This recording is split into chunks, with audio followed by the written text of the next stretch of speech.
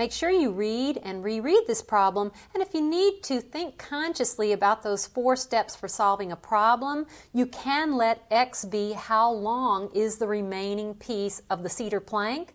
But notice, to find out how long is the remaining piece, we simply need to subtract. This is the total length, and this is the length of the piece that we're cutting from it.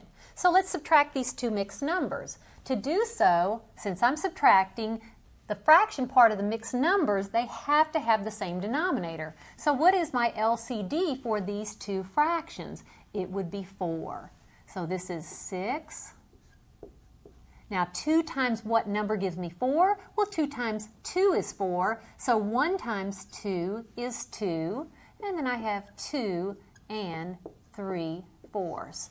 Now what is the problem here? The problem is that I can't take 3/4 from 2/4, so I will borrow as usual when subtracting. When I borrow 1, I'll have 5. Now remember, the 1 I'm borrowing, I'll write in fours. 4 over 4 is 1, so I'll essentially have 2/4 plus 4/4. I'll have 6/4.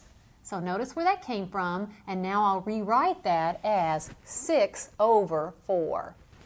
All right, so that's 6 over 4, and now I can subtract. 6/4 minus 3/4, that is 3/4, and 5 minus 2 is 3. We were in feet, so the length of the remaining piece is 3 3/4 feet.